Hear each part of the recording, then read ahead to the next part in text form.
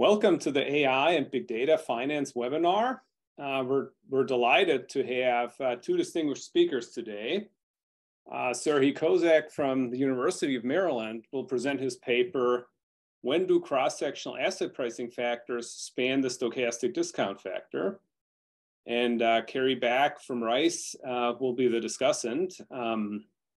Serhiy will have 30 minutes for the presentation, and then after 15 minutes or so, I'll briefly interrupt him so that we can have some questions from the audience. And then after that, Kerry will do his discussion for 20 minutes, and then we'll open up the floor for questions from the audience. So if you're in the audience, please submit your questions in the Q&A, and I will then call on you during the questioning part. And please be respectful and mindful with your comments. The presentation will be recorded and will be posted with the slides on our website afterwards. And after the main part of the webinar, we'll have an unrecorded discussion in which everyone in the audience will be upgraded to be a panelist. So I think those are all the announcements I want to make, and I don't want to take more of your time, Serhiy, so please take it away. All right. Well, thank you, Andy. Can you see my slides? Everything's good, right? I'm assuming. Okay. So this is a joint work with Stefan Nagel. In this paper, we are trying to develop a framework and a toolkit to think about several strands of cross-sectional asset pricing literature in a sort of unified way. So let me start with a notation. It's cross-sectional asset pricing, so we work with characteristics. So let's take these characteristics, let's put it into this matrix X. So X will have n rows, so n stocks, and j characteristics. Let's say the first characteristic is a vector of ones, and then you have like things like size, book to market, momentum, and many more. Okay, so we'll denote X's returns with this letter Z. So there will be n stocks, so that's a vector of n elements. And so cross-sectional asset pricing links expected returns on stocks to these characteristics. And to summarize this relationship in a reduced form model, we typically model the stochastic discount factor as a function of a smaller number of factors. And the way we construct these factors is we just basically use, we construct them as a function of characteristics X and these returns Z. Okay, there are many ways we can, in practice, construct the factors. So we could use like standard form of French approach, for example. So we could just create these sorted portfolios. We could do univariate factors. That's something that we used in our previous papers. Basically, we just use characteristics as portfolio weights. So these are these X prime Z factors. Or we can implement the factors by running something like cross-sectional regressions, right? So at any time t, if you regress returns onto the characteristics, and if you look at the slope coefficients, well, these slope coefficients could be interpreted as portfolios or the factors, and you could see that they're basically given as a rotation of univariate factors with this rotational matrix factor X prime X inverse.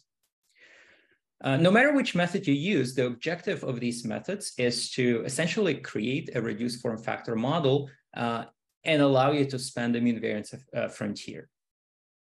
But generally, to span the mean variance frontier, we need to have this information about both all the means of assets conditionally and the full covariance matrix of all stock returns, right? So when we take stocks and when we put them into portfolios, we essentially disregarding that information about the covariance matrix of stock returns. So we ask three questions in this paper. The first question that we ask is, what are the necessary and sufficient conditions for these factor models to still yield essentially to still allow you to achieve that mean variance efficiency? So in other words, let's say I start with a big cross section, I have 10,000 of stocks. If I put these stocks into a smaller number of portfolios, let's say 10 portfolios, when do mean variance efficient portfolios formed from the stocks versus formed from the factors are the same? So when do we not lose information by taking this very large cross section of stocks and rotating it essentially into this much smaller cross-section of the factors? So that's the first question. In general, you probably would guess that we would lose some efficiency when we do that. or there must be some rigid conditions that have to be satisfied for this to work. So this has been recognized a bit in the literature. So people realize that the factors that we usually work with, we call them heuristic factors, they are imperfect. And one of the manifestations of this is that they are contaminated with unpriced risk. So intuitively, they're just not fully diversified because there could be some systematic unpriced factors that we cannot remove because we don't use that entire covariance matrix of stock returns. There are attempts to alleviate this. So a notable paper that does that is this paper by Daniel Mata Rodke Santos, 2020. And they basically introduced this hedging approach. So the second question we ask in this paper is, how do we think about this hedging approach within this framework? And what are the sufficient conditions for this hedging approach to actually work? And the last question we ask in the paper is related to this large recent literature of dimensionality reduction methods. So the idea of this literature is that, well, maybe we have too many characteristics, too many factors, right? So instead of like putting 100 factors, maybe we want to have a model with a smaller number of latent statistical factors. The examples of these papers are like, for example, our paper, Shrinking the Cross-Section, or Kelly Pruitt Sue paper on instrumental PCA, or projected PCA paper by Kim Neuhierl, and a few others. So the third question we ask in this paper is, again, like, how do we think about these methods within this framework? And what are the necessary and sufficient conditions for dimensionality reduction to be possible and still yield that mean variance efficiency? So that's roughly what we'll discuss in this paper. This is a short outline. So basically, I'll try to talk about the conditions, the heuristic factors, factor hedging. Then I'll talk just very briefly about dimensionality reduction. I'll show you some new empirical results that we have. So let's start with the setup. So X, remember, are our characteristics. So we're going to measure conditional moments. I'll denote them sigma. Sigma T is the conditional covariance matrix of returns, conditional on the information set where you include these characteristics xt. And mu would be the vector of mean returns, again, conditional on these x. Now, the fact that we are conditioning on this information set is really important because in the sense what we are saying is that, well, we observe only these characteristics. So within this information set, we're going to study how to get to the mean variance efficient portfolio. Now, of course, if you're missing some characteristics and if you can get a better mean variance efficient portfolio by including these characteristics because they tell you something about the means that we don't have, then that would be a totally different thing. But this paper is not about these type of omitted factors. It's about getting mean variance efficiency within the context of information that you have. So conditional on this xt. All right, so let's say that this is our input. Let's say we wanted to form the MVA portfolio just from individual stocks. And let's simplify, let's assume we observe sigma T and mu T. Okay, well, in this case, it's very easy. You can just form a standard Hansen-Jagannathan SDF. We know how to compute this coefficient B. It will be given by sigma inverse mu, which is basically just Markowitz portfolio weights. And that's it. Basically, you get MVA portfolio and you're basically done. The only problem is that we don't observe these sigma T and mu T, right? And those are actually very difficult moments to estimate. So we really have to estimate, like, every month, what is the full variance covariance matrix of, let's say, like 10,000 by 10,000 stocks, and then to have the full conditional means. And that's something that we typically don't observe, right? So what we do instead is, in asset pricing, we typically simplify and we say, well, let's work with factors, right? So the way I will operationalize this, I will just use this matrix W that converts stocks into factors. So it takes N stocks and puts them into J portfolios. Okay, so that's how we just will denote the factors. And let's now use factors as an input, right? So we can compute means on the factors, we can compute covariances of the factors, and then we can construct the SDF or the MVE portfolio using the factors. Okay, so that first question that I mentioned that we look at in the paper is we ask, when is this SDF constructed from the factors the same as the SDF or the MVE portfolio constructed from the original stock returns? Okay, so the necessary condition for this to work and sufficient condition for this to work is that the maximum square Sharpe ratio from the first SDF is equal to the maximum square Sharpe ratio for the second SDF, right? So that would be that condition one in this lemma. On the left, you have the squared Sharpe ratio from individual stocks, mu prime sigma inverse mu. And this one is the maximum square Sharpe ratio from the factors. Okay, so we want these two to be equal. So what this lemma tells you that they will be equal if and only if this condition number 2 is satisfied. Okay, and this condition number 2, basically intuitively, it links means to the covariance matrix, these weights W and some vector of constants BT. Okay, so it sort of tells us potentially we could use that information, how to construct the factors, because W is something that governs how the factors are constructed. So it tells us how to construct the factors potentially so that one is satisfied. Now, an easy way to interpret this condition is to realize that this sigma W is really just the covariance of stock returns with the factors. So then this condition is very intuitive. It just says that mean returns should be proportional to covariances. And that's just a very usual like asset pricing thing that we look at, right? Means proportional to covariances or means proportional to betas. That's when we don't get alphas, we get mean variance efficiency. So there is nothing like very deep in this condition. We all know this condition. It comes from basic asset pricing. But for us, it's a useful starting point because it's basically a sufficient and necessary condition for the factors models to work. So now we will add another assumption on top of it. And with this condition and that assumption, we'll actually derive interesting results. So this is the assumption. So the first thing we assume is that mean returns are linear. So mean returns in individual stocks are linear in characteristics of these stocks. Now, we don't really think of this as a very restrictive assumption because, for example, if you're worried about nonlinearities, well, we don't have to take a stand on X. You can always, if you're worried about like squares of like some characteristic, well, you can just expand X and put it inside of X. Okay, so in that sense, we could make this X like a very large X and include those nonlinearities, and theoretically, we would still be will be fine. Obviously, like it's only when you take a stand on what goes into X, then you can say like, oh, maybe I didn't include something, but we can always fix that by expanding X.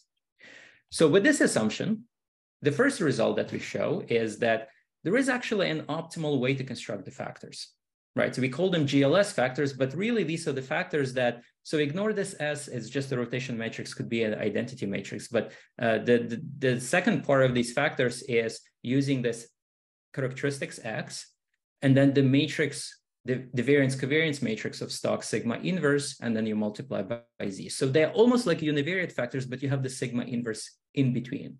Right? That's something that we don't typically include in heuristic factors. So basically what this proposition tells you that if you construct factors in this specific way, then you're guaranteed to get mean variance efficiency. Okay, so you basically will be getting the same MVU portfolio as from the individual stocks.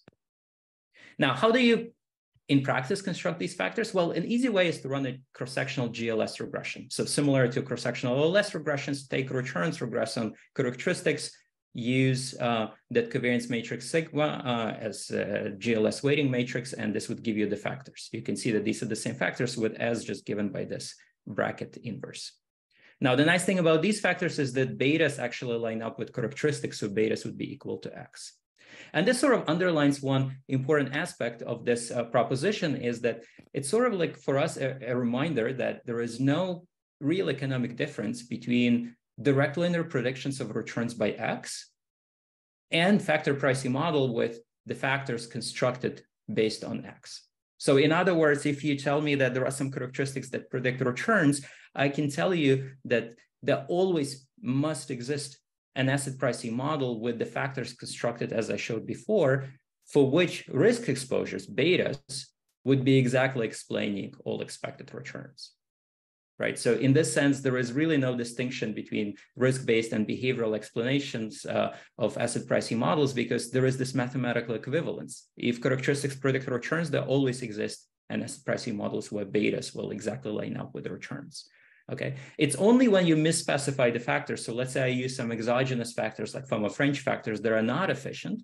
Then I can be in the scenario when characteristics predict returns better than, let's say, betas with respect to these misspecified factors. But for us, like in this context, it just means that the factors are misspecified.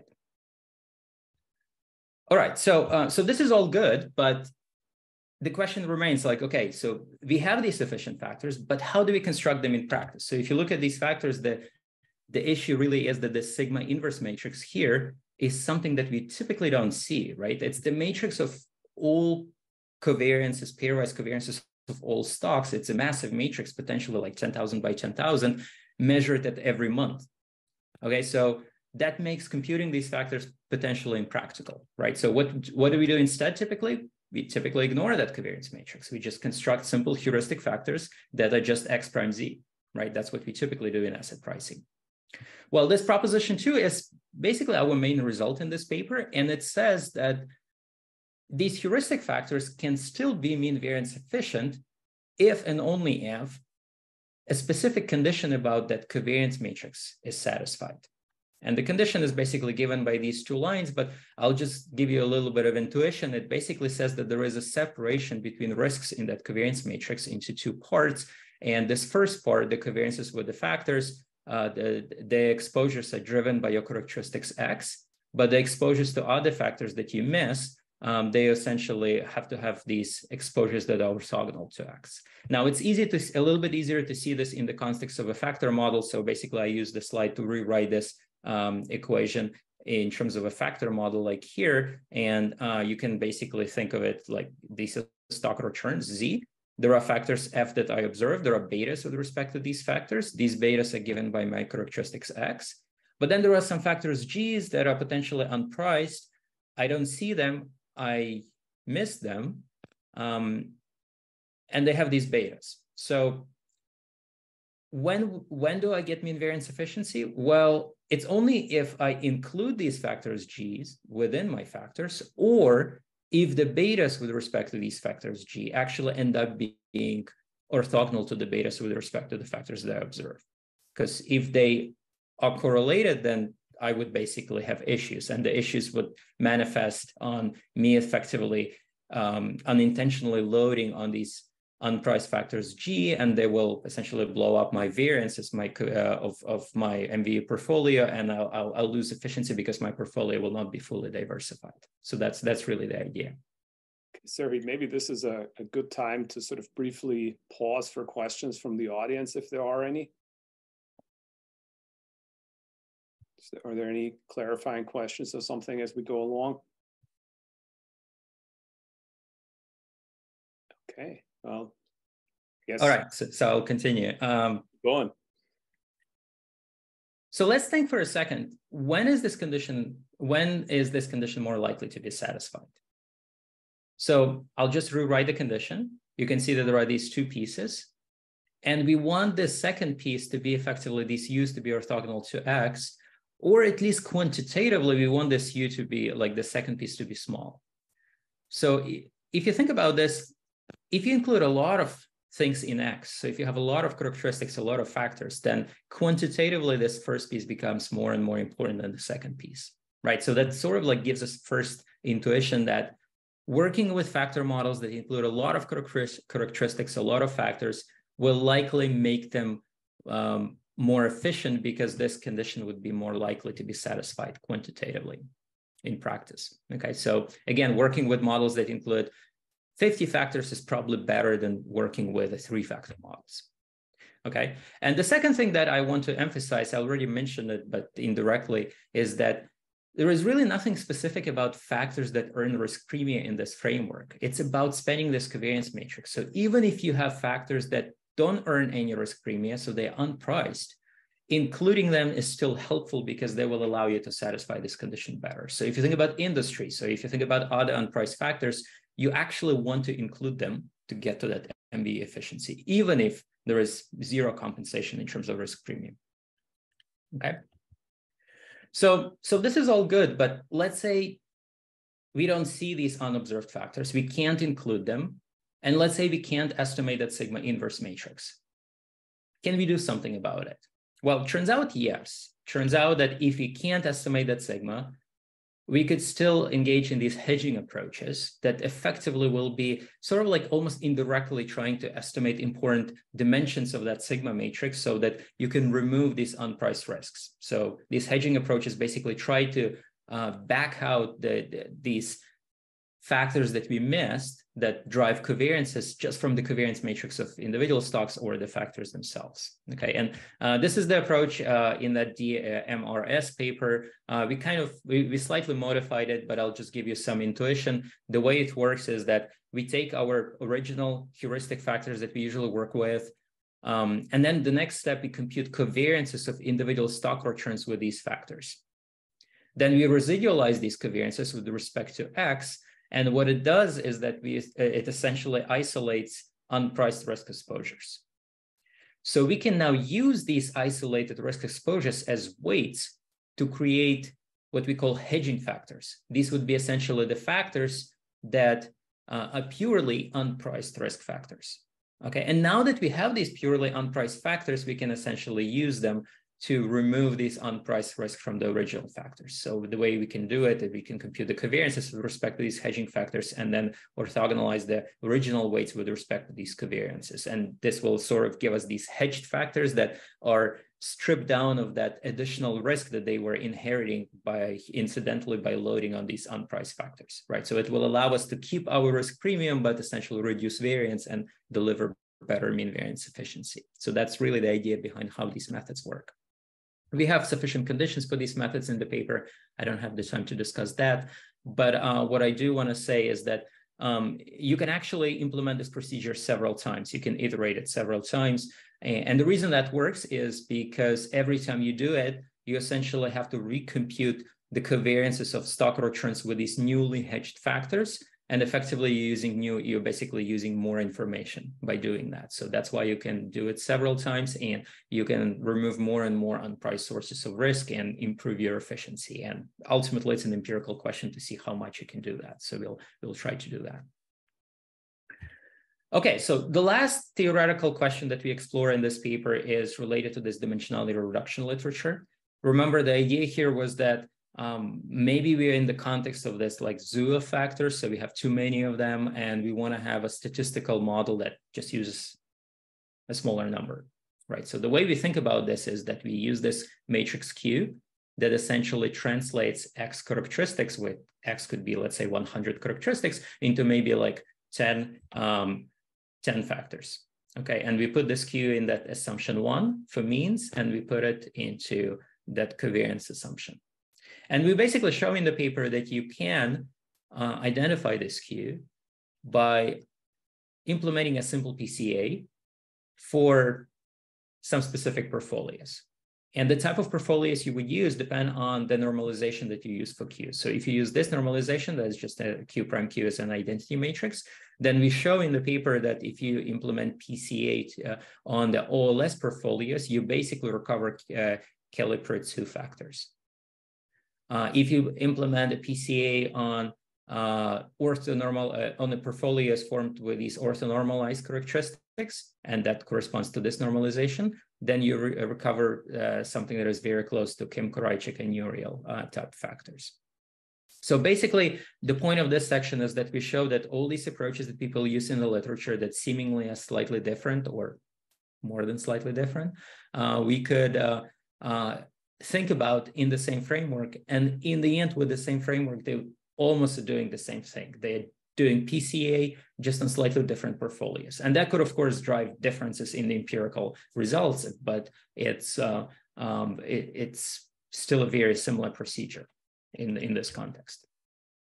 Okay, so in the remaining minutes that I have, I want to talk a little bit about the empirics.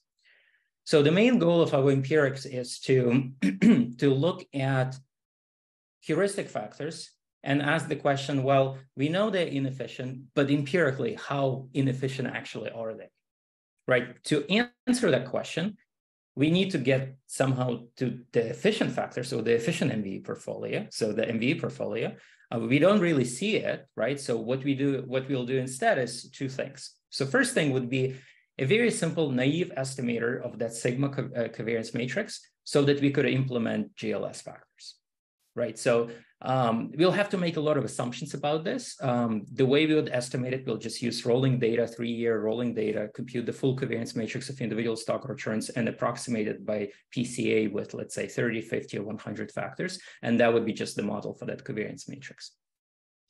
The second approach is to implement this hedging approach. The idea would be that if you take our heuristic factors, if you hedge them several times, and if you see a lot of statistical improvement in the efficiency, so let's say maximum square Sharpe ratio, well, then it means that the original factors were not efficient in the first place, right? So that would be our benchmark of how efficient were the original factors. Okay, so we'll try these two, and I'll just show you the results. So the data that we use is the data we used in the previous papers, 34 characteristics, no microstocks, and like this is the sample.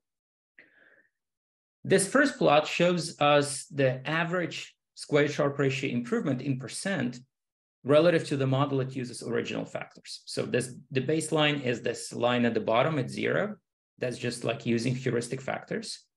And then on the x-axis, we consider different models with, let's say, 3 factors, 4 factors, 5 factors, and so on and so forth. And in reality, we look at the average 3-factor model by, let's say, like randomly drawing 3 factors from the set of all factors.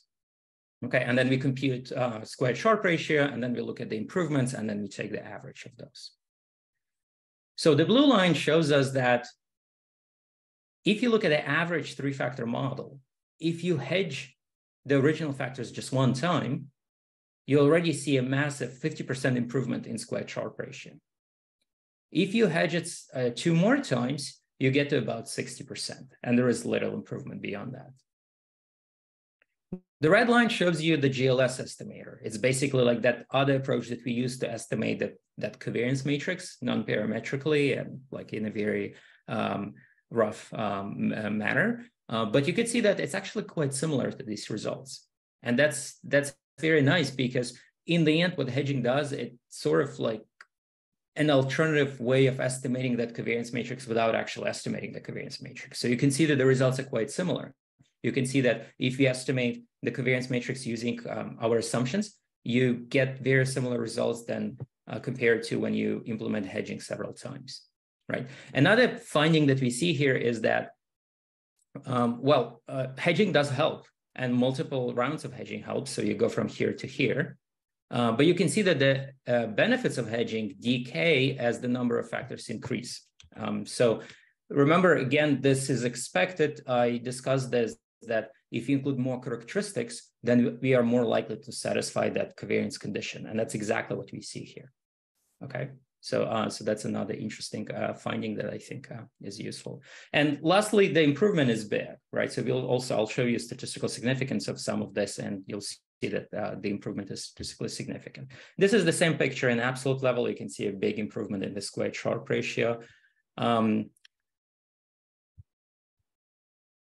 These are the tables that look at individual models where we can actually run statistical tests. So basically for each row, we just estimate a 1-factor model, well, really a 2-factor model that includes this factor and a constant, so kind of like the market, okay? So you can see if you just look at the MV portfolio based on these 2 factors, it's 0.4 using the original factors. But if you hedge them, you get to 0.7. And if you hedge a little bit more, you get like about the same level. If you do a GLS, and I'll just focus on this PCA column, that's the one I explained, you get to 0.8. The bottom row shows you basically the average across all these anomalies. Well, actually more in the paper. This is just a select set of the anomalies, but you have more in the paper. You can see that the average square Sharpe ratio for the average anomaly is 0.9. With hedging, you get to 1.4. With GLS, you get to 1.6. And stars indicate statistical significance. We use this Barias Shanken test, and we see that 2 stars indicate a 1% p-value, so 1% statistical significance. We can also do this for a model that includes all the factors. Our expectation is that with all the factors, because you already have so many characteristics, so many factors, hedging probably won't help much.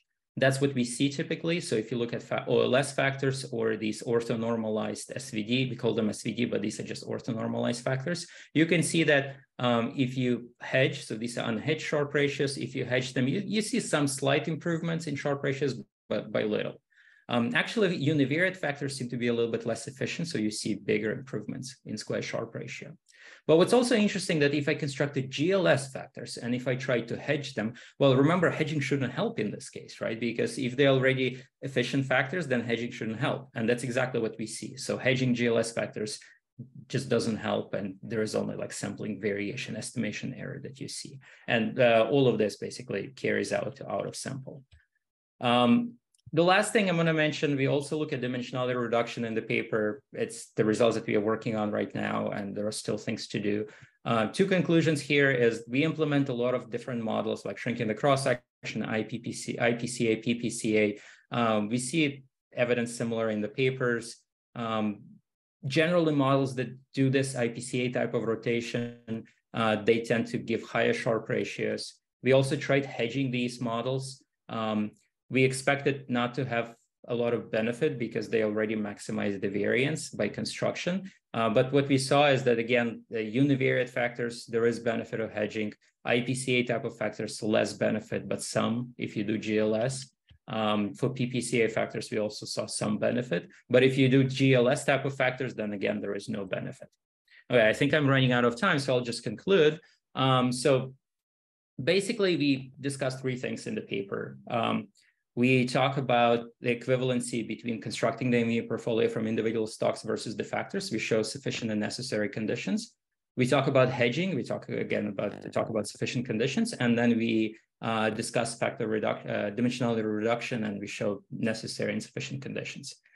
In general, because we cannot really construct GLS factors, we usually work with heuristic factors. So we don't know that sigma t, so we just use these. We show in the paper exactly what the conditions are for these factors to be mean variance sufficient. And we also argue that these conditions are more likely to be satisfied when you have a lot of characteristics, so a lot of factors.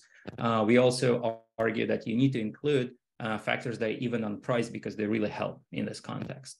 Finally, from the dimensionality reduction perspective, we talk about these joint conditions on sigma and mu, so the means and covariances that make these methods work. And we show that all these methods are closely linked. So they could all be thought as PCA on simple characteristic sorted factors.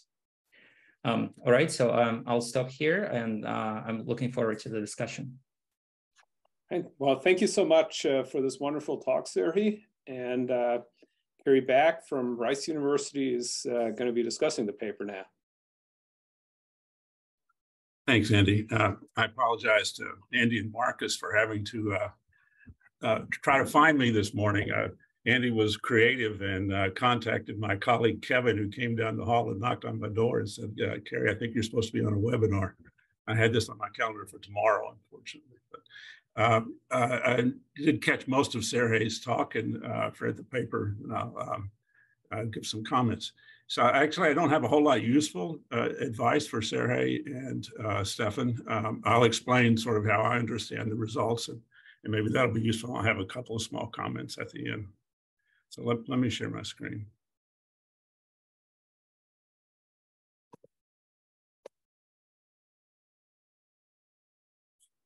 I was reading my discussion, sorry. Let me back up.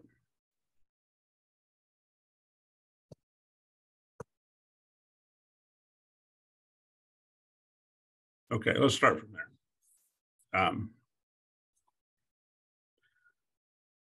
So the basic setup is, we want to find sigma inverse mu, old problem. We want to find portfolios that span the frontier or equivalently span an SDF. So the key assumption in the paper is that risk premia are linear in characteristics. So the risk premia are linear combinations of the columns of the X matrix. And so, of course, under this condition, we need to find sigma inverse X phi. And so what the paper studies is how to find sigma inverse X. So the first proposition, I'll sort of explain the derivation. It's straightforward.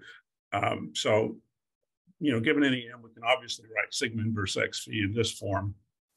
And let's take m inverse phi and call that vector of prices of risk.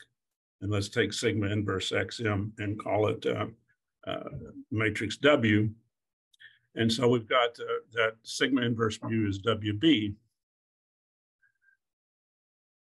And so we've found the mean variance frontier as long as W takes this form. Under the assumption, of course, that risk premia are linear in characteristics.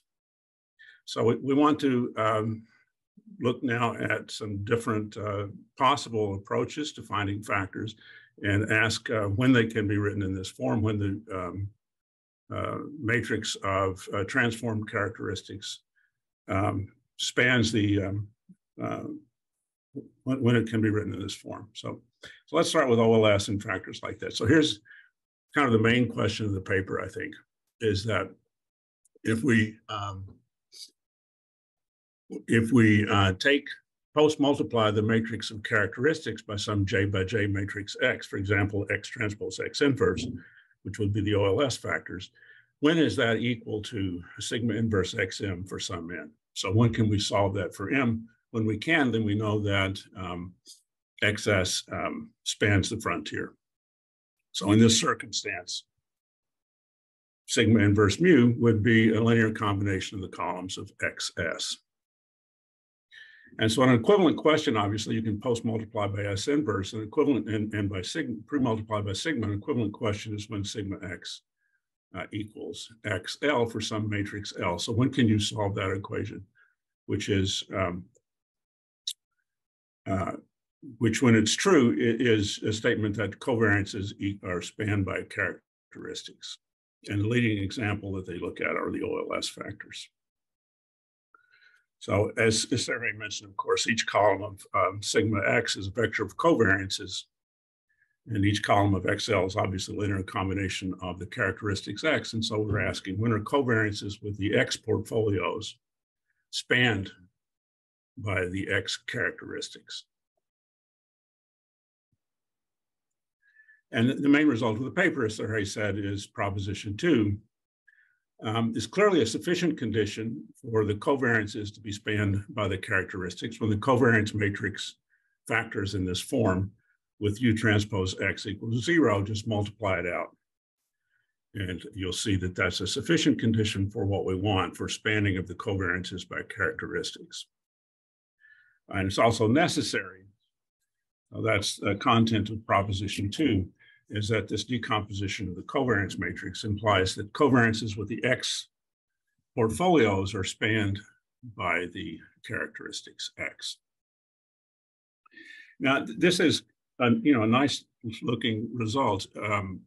It seems that the main thing that we get from it is that it's probably more likely to be true when X is large, which sort of, it would anticipate that when we've got more characteristics, we're more likely to be able to span the frontier.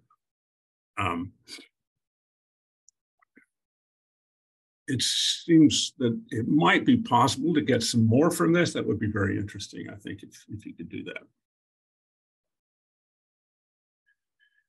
And so to have a decomposition of the covariance matrix in that form, it's clearly sufficient that the XS returns have this factor structure where the U loadings and the X loadings on the factors are orthogonal. So that's the restrictive condition. We can always do we can always write a factor model with orthogonal factors, but the restriction is that the loadings on some of the factors are orthogonal to the portfolios that we're interested in, that formed by the X characteristics. All right, so the rest of the paper is an application and extension of this result, starting with when hedging OLS factors works. Proposition 3 can be described, I think, in this form. Suppose there's some matrix. This is not quite as general as the proposition in the paper, but I think this is how the proposition in the paper is applied. So suppose there's some matrix A such that we have the same decomposition of the covariance matrix, but instead of U being orthogonal to X, U is orthogonal to AX. So we're going to apply some transformation to the characteristics, and we're going to perhaps weaken the restriction that U be orthogonal to X by requiring instead that it be orthogonal to this transformed AX. And suppose also that we can factor U, U omega U transpose in this form with some N by J matrix V, where the E's are orthogonal to X as before, but and these are orthogonal to V. But what we're not requiring now, what we're not requiring is that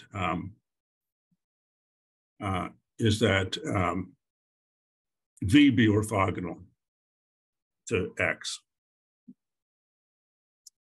So V is going to be orthogonal to AX, but not necessarily to X. And we ask the same question now, except instead of asking it for XS, we ask it for AXS. When is it written of this form? And when that's true, then the mean variance frontier is spanned by this transform matrix of characteristics. It's spanned by AXS. And as I mentioned, we don't require in this case that X be orthogonal to U, but we do need these extra columns, these columns B that perhaps are not orthogonal to X, we need them to be orthogonal to AX. Which you can get, and this is, inside of the paper, you can get by taking A to be the residual maker with respect to V.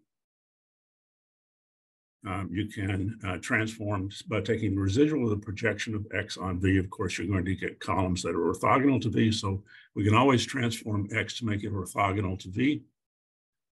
And then this is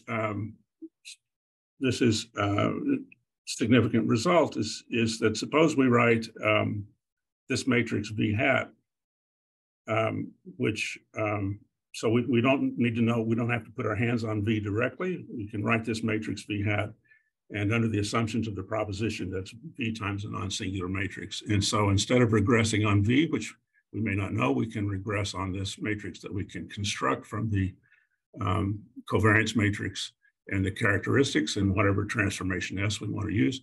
We can construct this and project the columns of X on these columns and take the residual from that, and it'll be orthogonal to V. And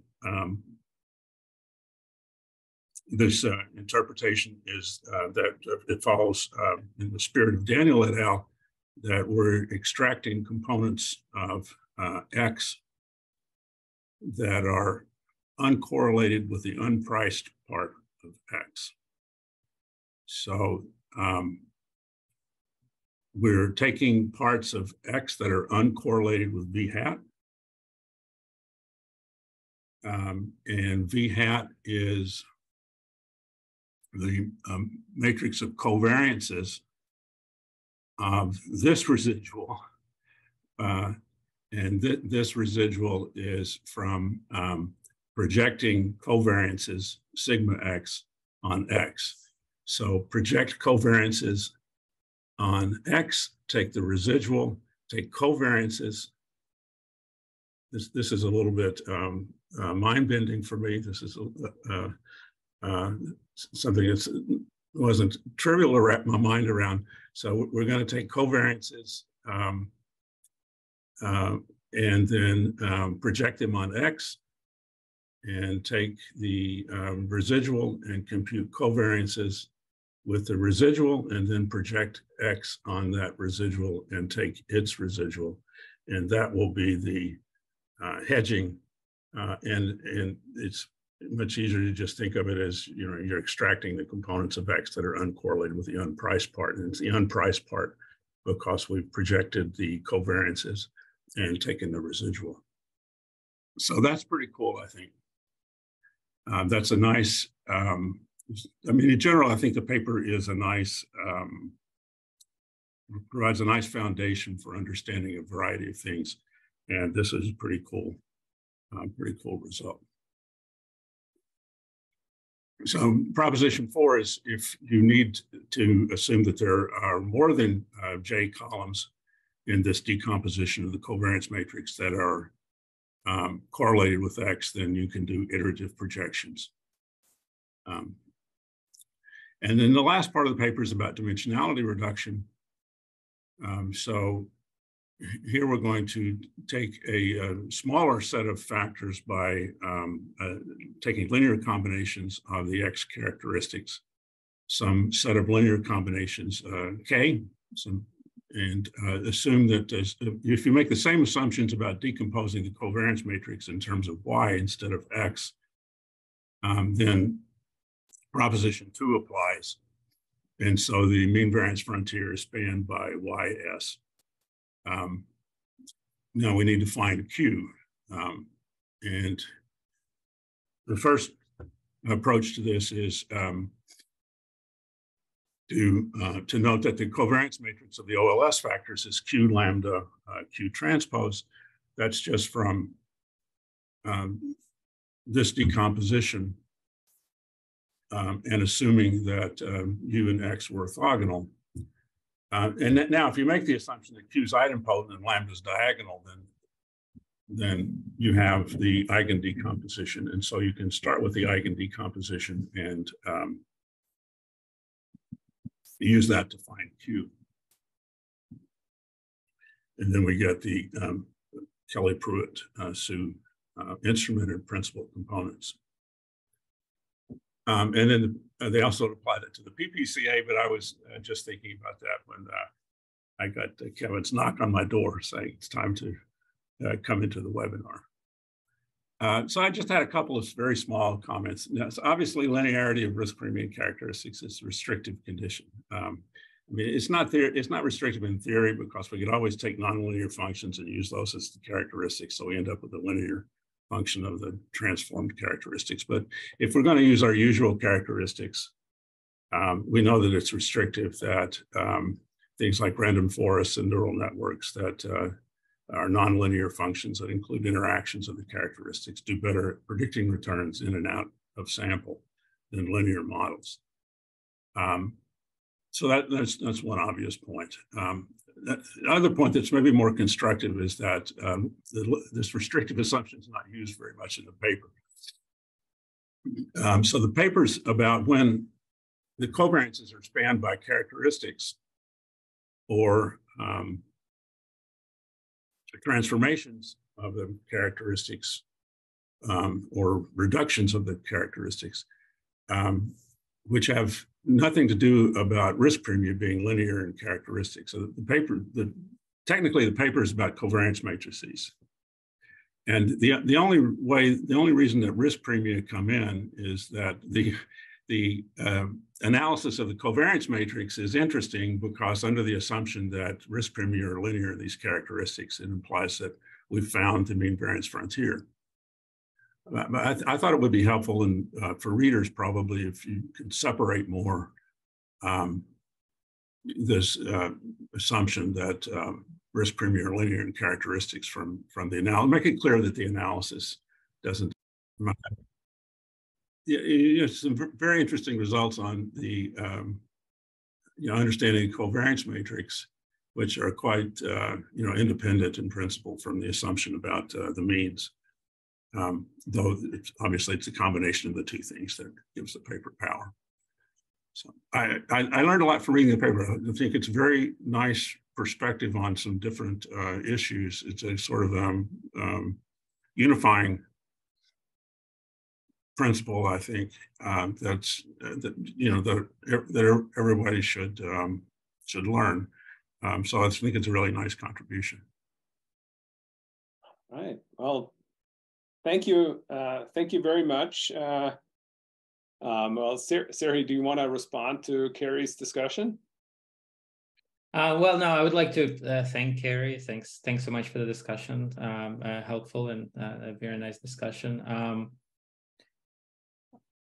I don't have much to respond. I agree. I think, with respect to linearity, we don't really use that assumption much. It's just that it helps us to put things, to formalize how to construct the factors. If you assume linearity, then some things are a little bit easier to explain in the paper. But the way I think about X really is any characteristics, potentially any nonlinear transformation in characteristics, they're just like already in X. So if you have some model, neural networks or trees or something, and they just give us what the characteristics should be, these nonlinear transformations, that's basically what we use in the framework. But it might be helpful to think a little bit more about separating it and explaining it a little bit better in the paper. I agree. I think Markus might have a question. Great presentation, great discussion. Thank you very much. I have one expositional comment, and I gave you that comment before. I think the notation can be optimized further. I don't like the these. whole alphabet Yeah. in a way that's not very intuitive, but I'm sure that's an easy point to address. Second point, I mean, the discussion about linearity, non-linearity, I understand you can always make the claim you can use nonlinear transformations and then you run an OLS regression, but I guess there's a reason why you have non-parametric methods and they're not just linear regressions in a trivial way. I mean, all the work is in finding the right nonlinear transformations, and in practice, obviously, that makes a big difference. And one reason why I want to mention it is because you can actually use the objective function of getting a high Sharpe ratio to find these nonlinear transformations. So I think the problem is not completely separate, right? I mean, once you know them, you're done, but I guess you need to use this objective of maximizing Sharpe ratios to find the right transformations. So it mixes things a little bit. My more substantive, some point with more substance is about, you need some kind of criterion to find. So my understanding is it's a lot about finding a low rank model for the covariance of characteristics and linking it to the covariance matrix of returns. I think that's really at the core. That's my take, or one of the takeaways of the paper. And then there's a question, obviously, how do you find this low rank or low dimensional representation? And then it matters what kind of objective function you use. And I think, just to give you my point, so one idea here, the characteristics are usually user defined. It's not like that they're necessarily chosen in a very good way, but a user might use 100 times a variation of one characteristic and then add another one. So in this set of characteristics, the second characteristic has only a small representation, let's say is orthogonal to the rest. And any type of PCA method would never pick the second characteristic, but just would take some weighted average of the redundant first characteristic, right? And somehow, I mean, I understand your point is about when does the SDF based on characteristic managed factor is the same as if you would use all the stocks. But from an investment perspective, I care about, I mean, if I leave out this one second characteristic that is very small in terms of variation, because that's the way how I selected my characteristics in the first place, this should hurt me a lot. So I'm just wondering if there shouldn't be some kind of criterion in the selection of the low rank model that relates to the mean returns in some way, if it makes sense. But this is a minor point. I think your paper is great, just to make it clear. Mm-hmm. Yeah, well, thanks a lot. I agree with you. Like, okay, so 3 points notation. I agree with you. It could be better. Non-linearities. I also agree with you. They are interesting, and I think it's interesting to think of them as a part of the same objective to actually guide the methods, nonlinear methods, to find a good representation. We don't want to include it in this paper. The paper is already pretty big, and we kind of view it as a slightly separate thing, but it would be like a really nice extension probably to have like a separate paper that within this framework also puts some nonlinear methods and actually use the framework and the restrictions to find that representation, mapping from characteristics to like some nonlinear function of characteristics. The last point, I agree. So right now, so we make assumptions very upfront in our dimensionality reduction. We just assume that means and covariances, like that Q matrix enters means and covariances in this way. And under those rigid assumptions that we make, it's enough just to do PCA to get that Q. And I agree with you. If you think about some violations of the assumption, so if you think about that, there will be some components of characteristics that are really important for means and not so important for covariances, we would be missing it. So having some sort of objective that has both of these inside is interesting. And yeah, we should think about that too, I think. Yeah, I agree. I think Bernd is asking an important question. Is the paper doesn't seem to be available on SSRN yet. Do you know when you're going to circulate a draft? Yeah. So we are up in the process of updating the empirics right now. It's a little bit in a disarray, but it's getting there. So I am very hopeful that we'll be able to do it very soon, like within weeks, hopefully. So yeah. And I think there's another question, which is about iterative hedging. So Carl is asking, you showed that iterative hedging improves the performance, and after some iteration, the change in performance trails off. Do you think there is some theorem that could tell us how the performance changes per iteration, how that develops over time? Like, what's the asymptotic behavior? Yeah, it's a good question. We haven't fully explored that in this much detail yet. Intuitively, the way we think about iterating hedging is sort of like an iterative way of estimating that sigma inverse matrix, or at least the components of that sigma inverse matrix that matter for our problem, without actually having to estimate the entire matrix and inverting it. So there might be some potential to have a result that as we continue this iterative hedging asymptotically, it converges to something like partially GLS estimator. And we talk a little bit about this, but we don't have any formal proofs or like fully developed results on that front, but it's interesting. Well, thank you. And thanks to everyone for coming. So I think we should issue a big round of virtual applause to the speakers and to everyone who participated. So before we enter the unrecorded part of our webinar, I want to just put a plug that our next webinar is going to be on April 28th, and Jan Spies is going to present an interesting paper on unpacking the black box regulating algorithmic decisions, which I think is becoming quite timely these days.